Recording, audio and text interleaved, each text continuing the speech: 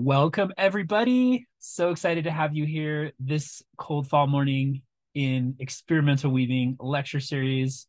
We're extremely excited to have Patrice George here with us today. We're so honored and excited that she's going to be re-presenting with the expanded, we can say this is the director's cut version of her lecture from Praxis.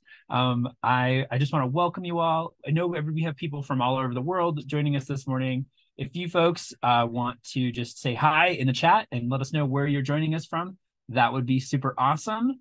I'm going to hand the mic over to my esteemed colleague, Laura Devendorf, who's going to introduce Patrice and talk a little bit about some of our upcoming lectures that we have. We have two more in this series that I cannot wait.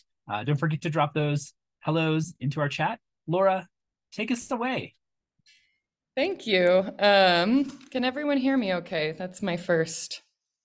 Cool. All right. Well, welcome to the Experimental Weaving Talk Series, presented live online from the Experimental Textiles course at CU Boulder, where Coach Prime is not attending, though maybe we'll invite him to come be a guest lecturer on the history of textiles for football. I did hear he made custom suits. Anyway. I'm really excited to welcome Patrice George today. I was maybe a little nervous, so I actually wrote an introduction, which is rare for me. So I hope you don't mind if I read a little bit. But yeah, just to say we're really happy to welcome Patrice today. She has been a longtime member of the Complex Weaving Guild and really a leader for several decades in the development of woven structures in both her consulting work and her teaching at the Fashion Institute of Technology in New York, where she's now emeritus faculty. She's been a really kind of humble and quiet force behind a lot of really high profile initiatives advancing the integration of textiles and technology. So one example of that, maybe you heard about, is the MIT FIT collaboration program, which brought together fashion students and students from MIT to kind of envision new like one of the topics was sustainable footwear, right? And developing new fibers and technologies for that. So she's really been a driving force behind a lot of innovation in textile structures and textile making. And maybe my favorite part is she strikes me as a bit of a weaving software nerd, much like myself. So just to give a little context about why I invited Patrice, I saw her give a short version of the talk I've asked her to give today at the Digital Weaving Conference, which took place this summer in Cleveland. And what I thought was so important about it is that we often hear that, like, oh, did you know jacquard loom informed modern computing? And I think a lot of people say that and then kind of throw it away as a cute history, like, oh, that's cute, and now we've advanced and we do real technology now, or something like that. And what I found so interesting about Patrice's talk is it really deepened that thread much closer to the present day, that this wasn't just something that Ada Lovelace and Charles Babbage did. It was happening, which we'll hear with Janice Laurie, within the last 100 years, last 50 years. And I think we see a lot of interesting inspiration for other possibilities of technology and innovation when we look at the way weavers approach it. And I just think this is a really beautiful history. And so I selfishly invited Patrice to give this talk because I think it's important and it needs to be recorded and shared more widely. So thank you, Patrice, for sharing this with us. I'm actually going to turn it straight over to you, and then I will plug our upcoming talks in the series. We have two more after your talk, but I just want to say welcome and thank you so much for joining us today. Maybe we can do an in-person round of applause because it sounds nice. Well, thank you so very much for this invitation. Of course, I was hoping to be there in person. When you invited me, you said, oh, I get to come to Colorado and play with all your toys. And then I thought, no, it's on Zoom again.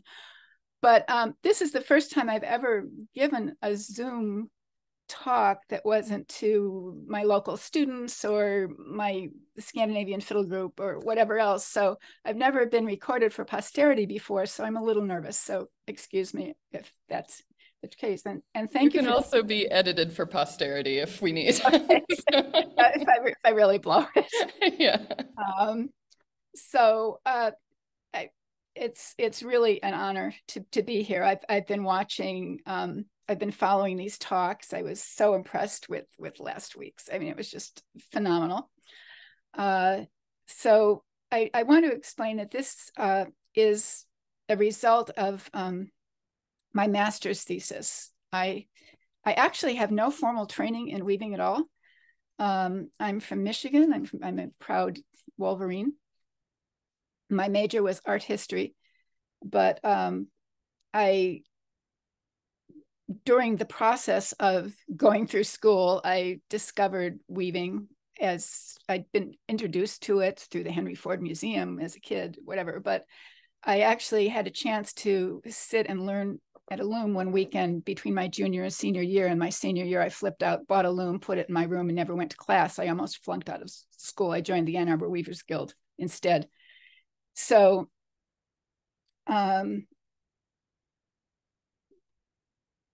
fast forward, I went to India, thought that was a good place to learn to weave, spent a year in India, came back to Ann Arbor, started taking classes. Came out to Connecticut to study with Alan Fannin, who was at the time had a book called Hand Weaving Technology. Went back to Sweden, where I'd been an exchange student in high school and studied traditional Swedish weaving for several months in Stockholm. And that's what turned me into a techie nerd, because tying all those strings onto a wooden loom just drove me crazy. I'm a fourth generation engineer. So I figured there had to be some better way. So it took many years before computers caught up, but the Dobby loom was instantly something I discovered. And along the way, as you'll see in my slides, I'll show you the history, but that's what happened. So the reason I chose as a master's degree textile history was because by the time I got around to getting a master's degree, I was already middle-aged and realized that most of the things I'd lived through were nobody knew. No one knew what I was talking about anymore. The inventors and the developers that I'd worked with in the early 80s were either retired or unapproachable. Software and hardware had become so mainstream that we carried around in our pockets now. So I wanted to document all of the stages and many of the important people that I ran into in my trip. So that's what this will be. So even as I did it as an official, my thesis, which is available on ProQuest, if you want to look, it's called The Digital Dawn. I forgot to put a link to it, but if you have ProQuest, you can find it, is based on a lot of primary and as many primary sources as I could find, but many of the primary sources were things in my own collection, you know, pamphlets and documents from all the conferences I went to over 40 years, talks, interviews, old emails with clients and developers and whatever. So this is a very personal, although an academic presentation. So I'll just get into sharing my screen now and start my slideshow.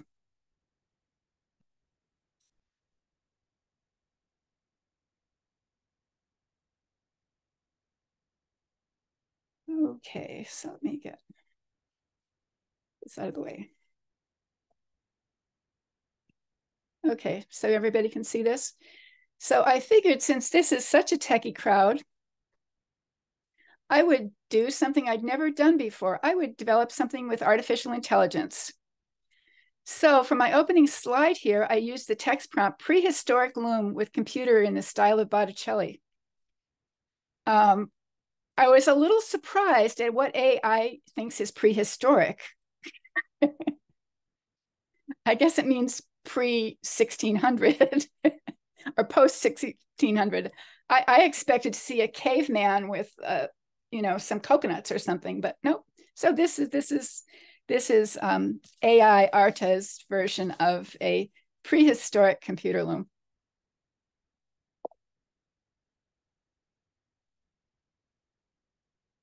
Okay, let me get rid of this. Okay, so again, the evolution from traditional woven design and to mechanical production to computer-aided design really began in the 1960s, as the computer software and hardware were also developing it. As an aside, I'm a graduate of the University of Michigan, 1970. When I was in school, we had one computer on the campus. It was an entire building, and the entire building was 48K. So that's what I consider prehistory in this world. So hand weavers really led this revolution because it was much easier to experiment on a hand loom, to prototype on a hand loom, to talk to hand weavers than to talk to industrial mega companies. I mean, when you think about the 60s and the 80s, we were in the age of the giant companies, the Burlingtons and the Fieldcrests, and these mills, these huge mills, didn't do anything unless they could get an immediate return on investment. So the hand weavers and the hand weaving world and the early computer experimenters, the digital computer experimenters, really started to work together slowly. So if you follow computer conferences, you can see beginnings of this in the late 1950s and the 1960s. It really took off.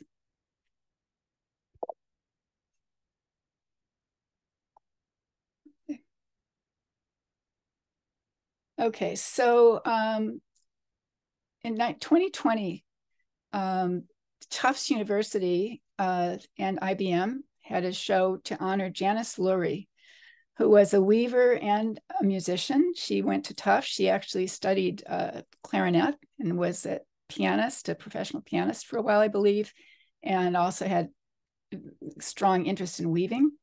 And she became an early programmer in the IBM lab that was developing computer graphics. And she, as a weaver, immediately saw that putting light dots on the screen was just like putting black dots on graph paper. So she developed with the IBM teams, but was actually instrumental in creating a software for computer graphics.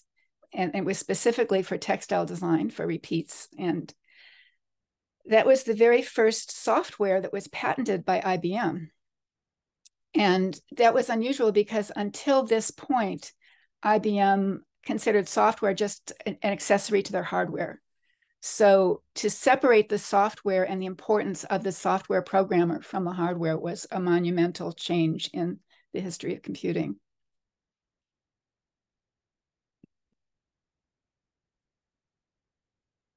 So her software was developed around using a light pen on the screen, or then it was called a CRT. It was a cathode ray monitor, cathode tube. I'm not sure exactly the right term, but the light pen, if the designer would work directly on the screen, the way we would work on a tablet now. So she was writing about this and presenting her research and her accomplishments at computer conferences all through the 60s. The earliest papers I found were 1959. There was one, 66. There's the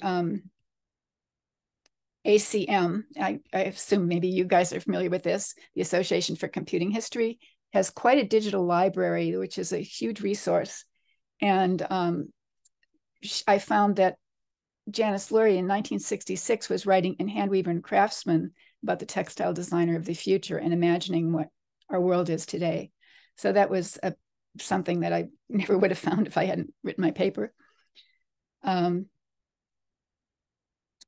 So for computer-aided design, which I will refer to as CAD from now on, this was a huge milestone. And IBM was very happy to promote Janice and her accomplishments. She is over 90 now and is still working on fusing computer science and her creative vision. And Tufts, in honor of this 50th anniversary, had an exhibit for her. And just as it opened, COVID hit. So I could never see it. I haven't been able to meet Janice in person.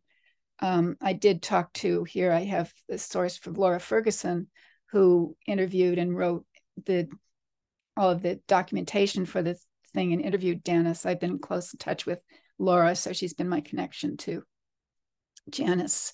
So I put the links where I can put links. I put them in the slides here. So if you view the recording later, you can find them and go ahead. So this is Janice.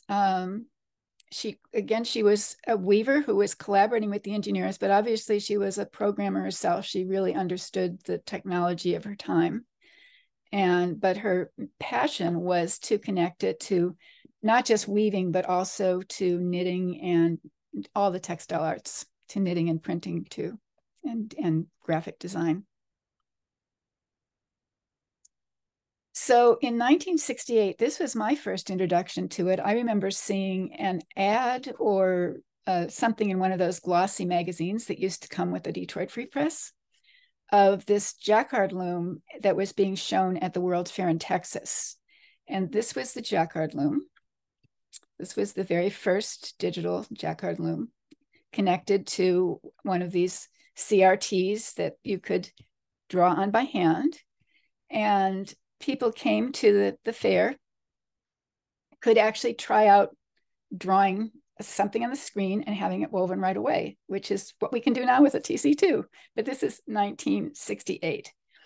It was a huge hit, got lots of great publicity, and really inspired a lot of other people working in the graphics area to explore more this possibility of not only doing digital work on a screen, but connecting it to existing modified production equipment. So this is a little bit of a timeline from that point. Going back, since we're starting with hand weaving, in the 1970s, 4 to 8 shafts were the most common, especially in the Scandinavian weaving traditions were probably the most influential in the United States because of the huge Scandinavian immigrant population in the Midwest and in the Western United States and Seattle and Oregon. And the East Coast was more industrially oriented and more Anglo, British oriented, but still 4 to 8 shafts were the mainstream in the weaving world. In the early 70s, computers were just mainstream. So if you weren't working for IBM, you didn't have access to them or even understand what they were. They were being used primarily for production, data management, jacquard looms. Before there was a jacquard loom interface, there was some computerized card cutting, because jacquard looms were originally programmed by cutting cards with holes in them, and every hole represented a thread that would be up or down, and it ran over a series of hooks. So the digitization of the jacquard loom required replacing those cards with electronic, solenoid connections that would hit those hooks instead. So it was exactly the same process, but electronically. But that was a huge, huge engineering problem. Many schools had textile degree programs, but they tended to be either in art education or art therapy or just fiber arts in general. So the tech side of weaving had not yet hit the academic world. I found out later that I didn't know this, that the first computer graphics course at FIT, which was apparently the first computer graphics course in the country, was taught by Janice Lurie herself. And I am still trying to figure out through our special collections where our data is on that. I have not been able to find anything in the school that documents this, except for a catalog from 1972-73, which lists Janice as one of the teachers of our first computer graphics courses. At the end of the 1970s, we saw the first US-made Dobby loom for Dobby hand loom at AVL. Ahrens and Violette Looms in California made the first Dobby in 1977. And the design of that Dobby made it very easy to add a computer control to it later on in the 1980s. And I wanted to shout out to this book that inspired me to this career, which was Alan Fannon's Hand Weaving Technology. He was the first person, at least in the 20th century, to share all the secrets or tricks of the trade of the industrial weaver with hand weavers. And he was appreciated by some weavers and hated by others. I loved him. So a little bit about what looms looked like pre-digitization. So this is my very first weaving experience in 1965. I was a 16-year-old exchange student to Sweden. And I was visiting a family who was a friend of the family I was living with. And the woman discovered that I could neither knit or weave and thought I was an idiot. So she sat me down at her loom, which had a beautiful, very fine linen curtain on it, and said, "Here, weave." So if you notice there's light coming in the window. And I like to say that is Saint Vevna, the Swedish god of weaving, who came down and blessed me and said, "You are stuck for the rest of your life." In 1972, I returned to Sweden after I graduated from the University of Michigan and took a course at a school called Handarbetets Vänner, which is a very traditional school. And this is where I learned to hate those things on the right, a Kontermarsch loom that's all tied up with strings. And at Handarbetets Vänner, they would make us take all of those ties off and put them back on between each project, which took a lot of time. We could have been weaving instead. So I loved the weaving. I hated the strings. So this is one of the few pictures that I know of, and I took this in California. This is John Violette and Jim Ahrens, the Ahrens and Violette of AVL Looms. This is 1977. And this was Jim's studio in Oakland, California. And Jim Ahrens was a weaver and an engineer and a tinkerer, and he just kept reinventing looms. He was going back to 19th century manuals and looking at things that he thought were interesting. But he did work with John Violette and came up with this wonderful Dobby system. And Dobby is contraction for drawboy, that replaced treadles underneath the loom with a rolling cylinder and wooden bars with pegs in them. And so you could pre-program a pattern for a shaft loom and weave it continuously. And the design of this loom, previously Dobby looms systems had always sat on top of the loom. This one was side mounted. And that's what made it perfect later on when they came along and started to develop a computer interface for it. All you have to do in an AVL loom is move this roller out and put in the CompuDobby, the electronic box with solenoids, and it fits right in. And many of us know that when your CompuDobby fails, you can always put your roller back and weave mechanically. So that's one of the beauties of this particular loom. So this is how we design. This is from my studio. This is our design sheet. So designing for the Dobby loom was all manual. This is what I learned from Alan Fannin. How to analyze a fabric, how to look at structures. Other books that were really important were the Olsner and Dale Handbook of Weaves, which I memorized every page of. And I would spend hours just working on graph paper, developing these little designs, going, wow, how many things can you do on a 16 by 24 grid? You know, this is amazing, with no idea that I would do anything else ever except work with those chains. So on the way to waiting for the inventions, I advertised in Handweaver and Craftsman to see if I could find an old mechanical Dobby loom. And I found one in East Chicago, New York. Somebody answered my ad.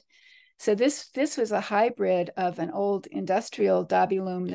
We called it Zeus. This is the Dobby on top. It only had 40 bars. This is when I still lived in Ann Arbor, so I had this took up my entire living room. And once I started working with this, I said, well, the craft scene in Ann Arbor doesn't really appreciate this. I think I'm going to move to New York and try to get a job. So I moved to New York, got a job at a mill called Coahoma Decorative Fabrics almost immediately, and worked there for 4 years, where I had plenty of experience designing for Dobbies and working with a mill that was all Dobby looms and jacquard looms. And after 4 years of that, I was getting a lot of inquiries about freelance work. So I decided to leave my full-time job and freelance, and that led to having my own studio from 1979 really until now, although it's not as active as it used to be. I used to have 5 or 6 weavers working for me. So 1974, I got this loom. The first AVL loom that I had was 1979. That was 2 years after the company was founded. The reason I got in touch with AVL was they found me. They heard that there was somebody in New York with a Dobby loom and they wanted to know who I was. So John Violette came to visit me, and I got my first loom in 1979, the second one in 1980, the third one in 1981. You can see this was a very successful business doing prototypes of hand-woven fabrics for industry. And in 1983, they had developed with Tim Trudell, who is from Vancouver, their first computer interface system. I beta tested that in California in the early 80s and installed it in my own studio in 1984. So again, quick timeline. The interface to looms would not have been possible unless personal computers had come about. So this is a huge connection that most people don't take for granted now. But the first computers, there were the Commodore, and there was, I forget all the ones, the Atari was out there. They were basically gaming computers. But the Apple is the one that really made a huge difference for a lot of weavers, the first Apple. Their function originally was for the VisiCalc was the original Excel, Mitch Capers program. So that calculating program and the very early graphics programs, which were basically just graphing programs, were what made it possible for weavers who were also computer scientists to put the two together and start to make something that was marketable to the home and craft weaving and education market. So in 1983, this is a very, very pivotal, important year. There's a convention, International Convention of Textile Machinery. So that's International Textile Machinery Association, ITMA. In 1983, it was in Milan, and AVL invited me to come with them to help demonstrate their new computer interface loom. It was the first computer interface loom at ITMA, and it was the last wooden loom shown at ITMA. So that was really the moment where things started to change, where the industry and the weaving world started to connect. Bonus, an English company, did have their first electronic Dobby power loom at ITMA in 1983, but they didn't really have design software to go with it. Somebody may be able to correct me on that, but I don't recall. I remember they had an electronic power loom, but I'm not sure what software they had running it. Another thing I'm going to mention is once this started in 1983, the world just exploded. The world of weaving and textiles and the possibilities for the future exploded. So a lot of conferences to bring together all the stakeholders, the designers, the academics, the industrial people, started to develop exchanges of information to try to figure out how to work together. So yeah, and the hand looms, I'm going to get onto some pictures in a minute. By the late 70s, early 80s, not only AVL, but Maycomber, Schacht, ARM, and a European company, I think it was German, and TIS, a French company, all had developed interfaces for hand looms. And some kind of software to run them. So some of our early software, and these are the ones that are not always, I can't always read the files anymore. Generation 2 was the first one from AVL. FiberWorks was early. FiberWorks has been an evolving program from the 1980s by Bob Keats in Toronto. And FiberWorks is the hand weaver's favorite. Hand weavers who have nothing to do with academia or industry love FiberWorks because it's filled with extra little features that weave in weaver language, in hand weaver language, that it's also a very good program. ProWeave was another early program for Mac and Patternland. So two things that were around for a while but did not stay along, but they were all very popular in the early 80s and in the weaving world. I give a shout out to Pointe-Carré, which is a French program. It was introduced by Masson and Roussel. Olivier Masson is still very active and has a blog and a page if anybody wants to go into the whole history of Pointe-Carré. But that was the first fully graphical weaving software for Macintosh, and that was introduced in 1985. So in 1983, at this ITMA, they weren't ready, but 2 years later, they were fully up and running. Almost immediately, we saw textile schools pick up on this equipment, both here and in Europe. I want to give a special shout out to Alan Donaldson, who was the first design professor of electronic textiles at North Carolina State. School of Visual Arts, where I taught, started a computer-aided woven design and print design program in 1984. 1984, I believe, or 1986, I think it was, Toronto, HGA, the Handweavers Guild of America, had a big conference and introduced many new and updated. That was the year that weavers really exploded in terms of being aware of all the new software that was out there.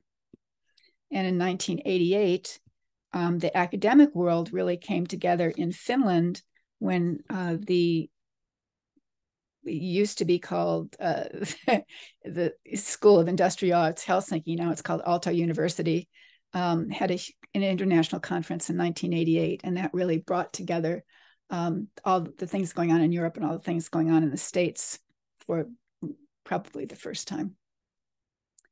So here's some pictures of the AVL progress here. This was 1983, showing the original Dobby loom with its mechanical interface. And this was the first electronic interface. When I first met it, there was a computer here, but most of the parts and the components were on a table. We're on a card table. So in 1983, when they took me out to California to test this out, it took me about 20 minutes to put in a long program. And then the visual display wasn't much. And it was like, this isn't really saving much time over, pegging it manually. I can see where it's going. But in 1984, I went back out. And by that time, the software and the interface were both fully developed. And it took me 20 minutes to do something that would have taken me 2 hours by hand. And I said, okay, give me the invoice. I'll pay for it. I'll come. This was John Violette at that ITMA that I mentioned in 1983, where we were the first complete computer interface Dobby and the last wooden loom. It was really funny because all of the big industry people, the Bonus and the Stoll, and Dornier, all the big names in the computer industry world came over and looked at me, this little girl, and said, "Oh, would you open up that box and show me how it works?" I said, "No." You guys figure it out. I'm here showing a hand loom. Why are you guys asking me how this box works? Don't you understand it? So there was a lot of miscommunication going on. This was 1984, once the generation 2 on the original Mac was out, AVL put out this beautiful promotional flyer to explain what was going on with all the system requirements. So this was by now an Apple II, at least one disk drive, a suitable monitor, a compatible printer, which meant, a black and white digital printer with the little pin feeds on the side. And again, the hand weaving world was following this very long ago. Remember, Janice Lurie had in 1966 already alerted hand weaver and craftsmen that this was coming. So this in 1983, Carol Strickler, who was another very prominent weaving educator and writer and structural function person, she was already keeping track of all of the software that was available for weavers in 1983. So this is before we have computer interface looms. Software is out there for these early computers. Just to show you what screens used to look like. No matter what I see on a screen now, if it's AI or the most amazing simulation, nothing will ever compare to the first time I used this program and could put in one repeat and suddenly see everything repeat and change it. And it was like suddenly my brain was attached to the computer without the keyboard. And this green and black screen was the most beautiful thing I'd ever seen, because it made me realize what I had in my mind. It was connected to my loom. As long as my loom was set up with a special draw and draft, if you're weavers, I could do it, So I still go back to this moment whenever I'm sitting at a computer, no matter how fancy the loom or how advanced the software.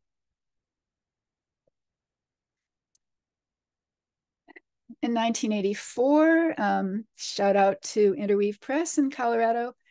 Linda Ligon invited me to write an article about what I was doing with computers in AVL. So this was an article that I really love. It's the only sketch I've ever done in my life. I'm not an artist. I'm totally a hands-on, like build, Lego blocks kind of person.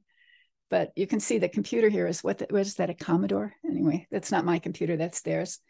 But for this article, I did a collection of fabrics showing, once you have one special setup on your loom, how you can easily do variations. So this was the little collection I designed for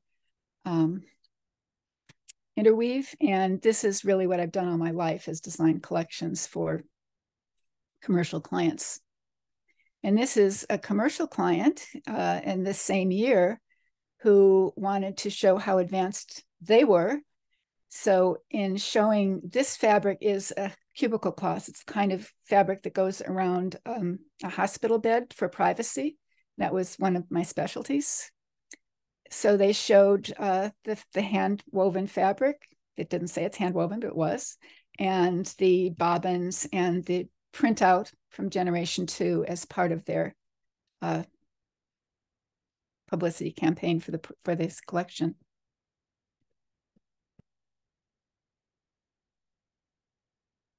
So as a really important early feature, I want to mention this project, because this is one that really changed the world too, in terms of the industry adopting new technologies. Karistan was the largest carpet maker in the world, and Iconics was actually a division of Kodak, and they had been to ITMA. They had been following all the computer things, and they said, okay, it takes us about 2 years to develop a new industrially woven Oriental rug, to hand do the patterning, to paint the pattern out, to cut the jacquard cards, to sample the yarn colors. It was all a very, very difficult process. So they started to work, they developed a collaboration with Iconics. They built their own hardware. They scanned with a video camera. So this is the first scanner I'd ever seen. It was a video camera that traveled on a track over this real Oriental carpet to document every single knot in the carpet. And then they could take it to software and a color screen and edit that, save it, print out large pieces so they could take it to customers and perfect the colors before they dyed them. It was amazing. It cost them at least several $million to develop this system, but they increased their development. I think the first year they said they did, instead of 2 new designs, they did 4. The second year they had the system running, instead of 4 designs, they did like 24. The third year, instead of 24, they did like 84. And by the 4th year, this entire system was obsolete. But they had made so much and learned so much in the process that they really paved the way for other industrial people to make the investment, because these big companies didn't want to invest in things they didn't think would give a return. But Karastan proved that this technology not only saved a human, made their designers have more time to be creative, made it possible to make more product, to get more product to the market, to make a more perfect product because there was more in-between interaction with the customer. So this is a report on that from the textile world in 1986 on that partnership. Then I want to mention a few hand weavers who were very influential too. And I can't even begin to cover everybody. There's so many people, but these are the people I knew and was connected with. Sheila O'Hara, who probably many of you know, is a designer from Oakland. She was working on 16 harness looms, on Dobby looms, and developed this method of switching her shafts as to make one row here. She would like treadle like 25 times to get these different blocks up. And I've never understood how Sheila does this. This is Sheila's brain. But she was doing things like this on a 16 shaft Dobby, mechanical Dobby, before there were computers, before there was software, before there was a computer interface, and before there were jacquards. So I just want to give a shout out to Sheila for her amazing work. I know she inspired a lot of other people to do more graphic designs on treadle looms, on shaft looms. She's still very active, and in 2008, I think if you go to the archive of Handwoven magazine, she did a really nice article on her transition from shaft loom weaving to jacquard weaving. But this was amazing. Everybody was looking at this in the early 1980s saying, that's jacquard. And she said, no, it's not. And then she'd do her Sheila explanation of what she was doing. And she tried to take workshops. I don't know of anybody else who ever actually learned Sheila's method of creating these graphics, but she was certainly influential when people were able to start doing graphics on computer interface jacquards. Some other early, again, this is how the word about this technology got spread. In 1985, the Folk Art Museum in New York City had a show on American coverlets, which is about as traditional as you can get.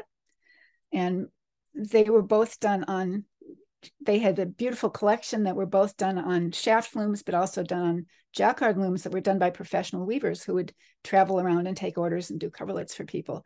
So they contacted AVL because they'd heard about this computer loom. AVL sent them to me and they said, we'd like you to come and bring your computer and show people how somebody would design a coverlet today. I said, great, that sounds like fun. My cat, they sent a beautiful photographer, a wonderful photographer. My cat got in the picture, became the most famous cat in weaving history. And I took my computer to the event, and they said, oh, by the way, we can't pay you, but we will put an article in the New York Times. That's why I'm here today. That article in the New York Times was sent out across the UPI network. I got a call from the School of Visual Arts saying, we want to teach this course. So we said, I can't teach a course. All I did was buy a computer and use it. They said, that's all right. You're the only one in New York. Learn to teach, and in 6 months, we're going to give you a course. So that began my educational career. And this is my famous cat, Naja. We interpreting her pose on the computer, which she loved.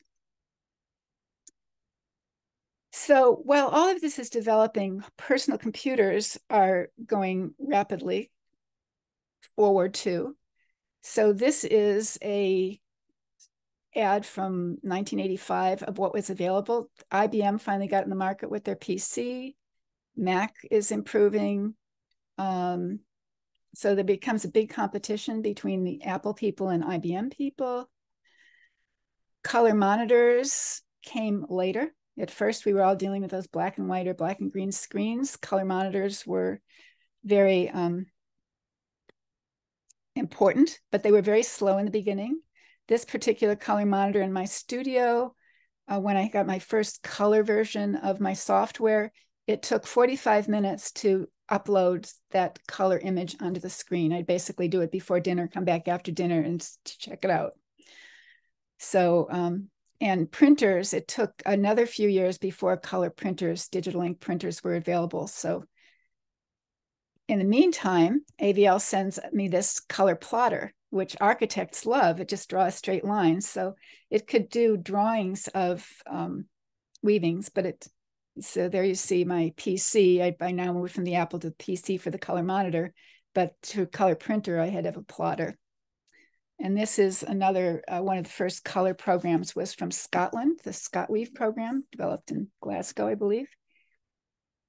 And that was also a very important thing for that industry. The tartan industry is totally dependent on color. Variations, being able to simulate color before developing a new tartan was a huge deal. Some early designs done with on the IBM PC program when we had the color monitors. So these were images. These are actual fabrics, but this is an image of a fabric that I could see on the screen.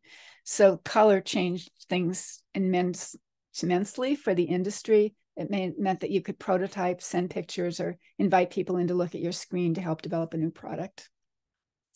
Other things that were developed at this period.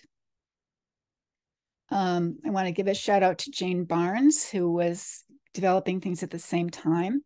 Jane was a student at FIT who founded her business with a loan from one of her science teachers, I think her biology teacher.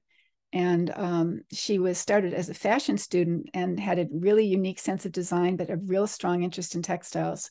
So as soon as she bought her first loom in 1979, I believe, and started playing with color and just wonderful abstract patterns. She went on to develop software. She didn't develop the software, but there was a company called Designer Software that had a weave program called Weave Maker, and Jane spent a lot of time customizing that software with the owners. And really, that was a gift to everybody. It was one of the first softwares that could do 3D simulations at a low level, not on high level equipment, but it's an amazing software that has a lot of automatic algorithms that help you to make fancy twills and big designs and stuff. So this has been the main software I've taught with in my courses at FIT for many years. I want to mention a few books. I mean, we're running low on time, so I'll try to go faster here.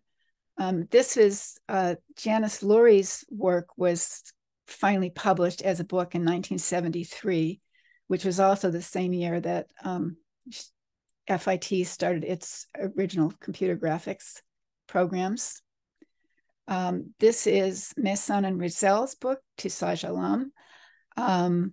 It was published in 1987, but it was built on work that they'd been doing for a very long time together, and also influenced by the work of Henri Lazenik, who was another weaver computer person who was a big fan of the Apple. So this is a very, very influential book. Digital jacquard design was developed, as far as I know, this is the only comprehensive book that doesn't specifically relate to any particular software or equipment. It was written by Juliet Holyoke, who is an author at the Licio Foundation, which is one of the places in Europe. This is where everybody went to learn jacquard design. And probably is still very, very important. They offer online courses now. You can take online courses. But Licio taught traditional silk weaving, very, Renaissance level silk weaving. And this is a very incredible book, both for history and for technology. 1987, ITMA, 4 years after the original explosion. This was the year that everybody had something digital. The knitters, the weavers, the embroiderers, every CAD/CAM, computer-aided design, computer-aided manufacturing had reached every corner of the industry. And this is when all of the mills and producers of the world really started to invest heavily. By now, it was proven technology, and schools who taught for industry started to invest. So I call 1987 the year of the investor. One of the main software programs from this era, not the only one, but one of the most popular was Sophos out of Belgium.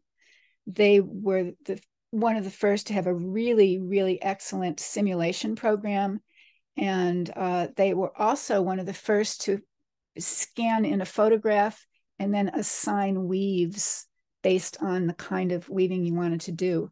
So these were some examples that they showed of their process and the finished product at ITMA 87, this beautiful, primavera and this eye here. So they were a huge, huge development.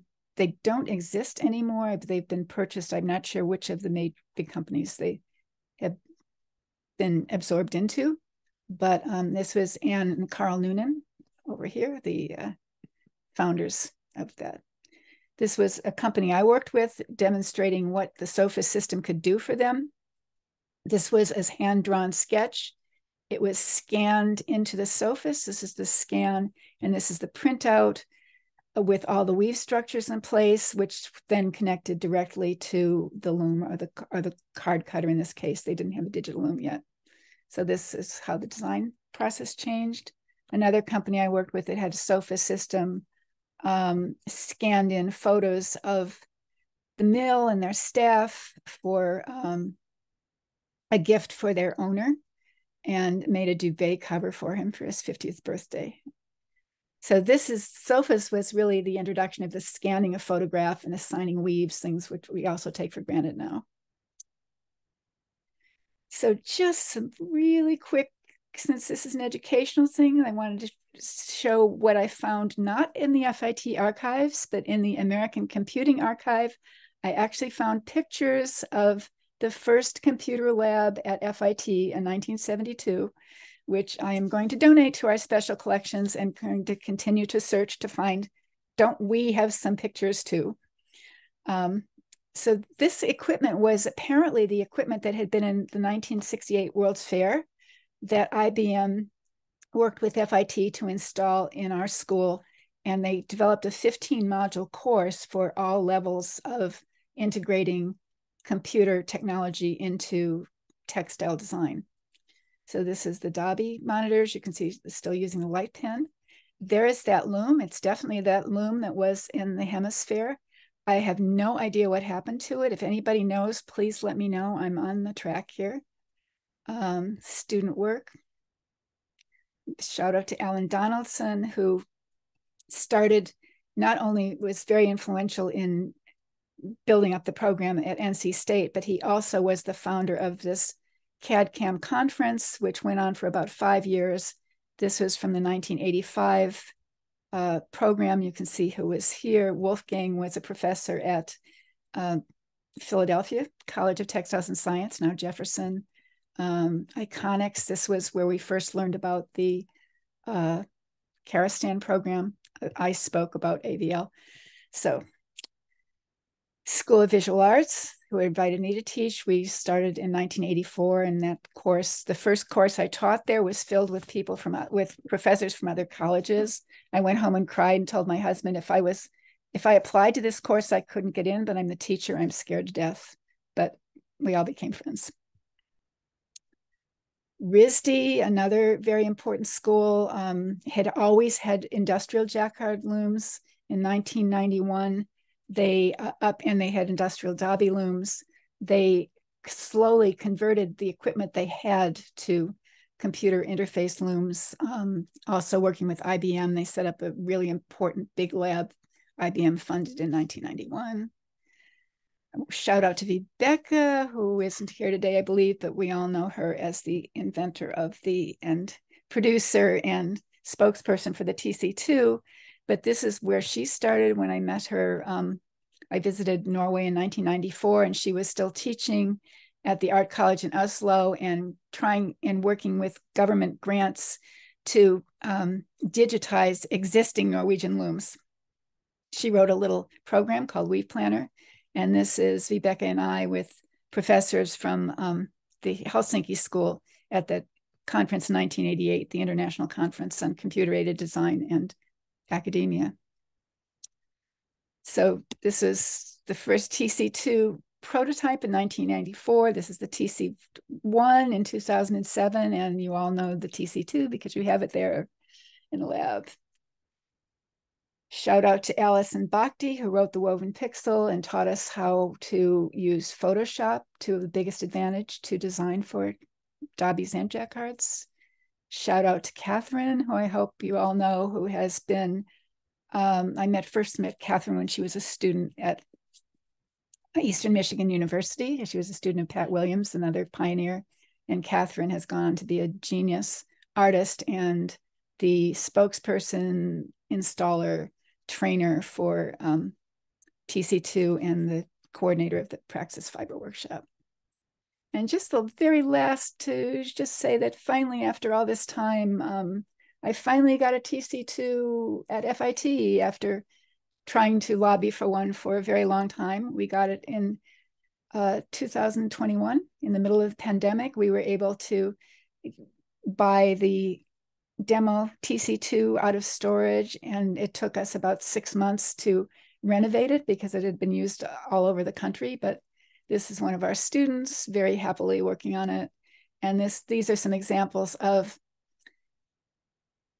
the first time I was able to teach a class how to do jacquard design on Photoshop.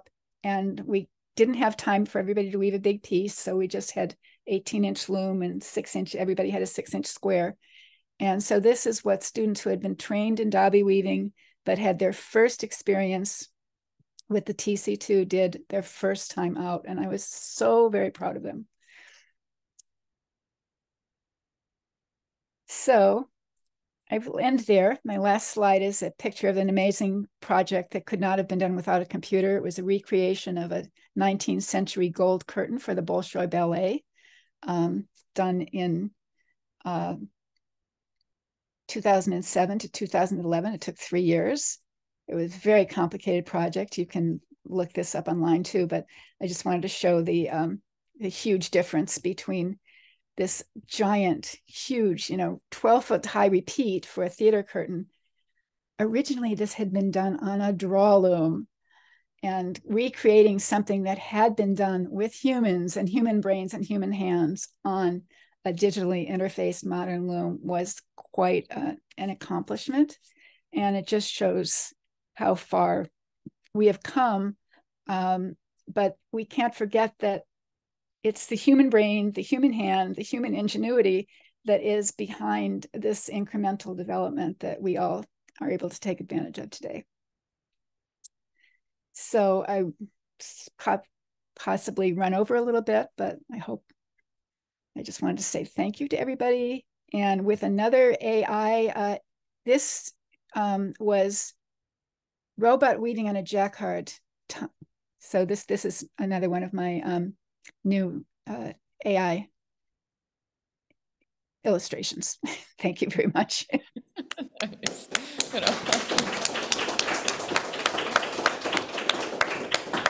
I feel there's a fruitful series, or maybe we need an Instagram channel just for AI generated weaving prompt imagery. Might be. Yeah. Anyway, thank you so much, Patrice. That was really lovely. And thanks for coming and sharing it again. I'm going to turn it over to Stephen, who will moderate the Q&A portion. Okay. Stephen, take it over. Hey, thank you so much, Laura, and Patrice, thank you so much. I just was like, every image, I was like, I want this image. I want this image. As I'm looking through these pieces, there's so much amazing archival work that you've done. And I appreciate all this, putting all this information together. I'm still just absorbing it. And I'm so glad this was recorded so I can watch it again wait, in a little bit. So Patrice, and anybody has any questions for Patrice, please put them right into the chat. We're really excited to see them there. One of my quick questions for you, that we have you here, I'm really interested in some of the kind of controversies or some of the blowbacks that maybe came inside of the introducing digital weaving, if there were any, because it just seems like it's such an interesting, weavers, literally Luddites are weavers, like the Luddites were weavers, right? So I know sometimes it can be really difficult to adapt these new technologies. I'm just interested in some of the conversations you may have had and how you brought people into the fold with digital weaving. Oh, wow. That's another hour and a half. The first was, but I'm a hand weaver. I don't want to use anything automatic. It's not automatic. You're still weaving by hand. I mean, because remember, this was in the hand weaving world before it was in the industrial world. So people just assumed this was industrial. It's like, no, it's not. So I remember at that very first SVA class, when I had all these professors around me, I mean, some of the people like Carol Westfall from Montclair State was there. Bhakti Zeke was in that class, if you know Bhakti, but she wasn't a professor yet. She was just a student. Bhakti came wanting to know if she could throw a shuttle and not have the color appear from selvage to selvage. So we knew Bhakti was special right there. This is before Jack. She's trying to do this on a Dobby. Somebody, the professor from Washington State. So they're all going, how is this working? And the loom in the corner, Visual Arts bought this loom, and we all had these old computers, the old Macs. And they couldn't understand, no one in the class could understand how the computers connected to the loom.